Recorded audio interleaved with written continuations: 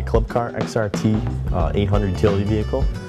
It has a special Making Strides for Breast Cancer vehicle wrap. This is the first year Clinton Tractor and Implement Company has held this event, and they're pretty happy with the results. We sold over 300 tickets, and all of the money will be donated to the American Cancer Society. We're so excited about events like this. This is such an important part of what the American Cancer Society does. Not only does it raise money, it raises awareness, and so we're still talking to people about making strides against breast cancer and the fight against breast cancer. And the winner is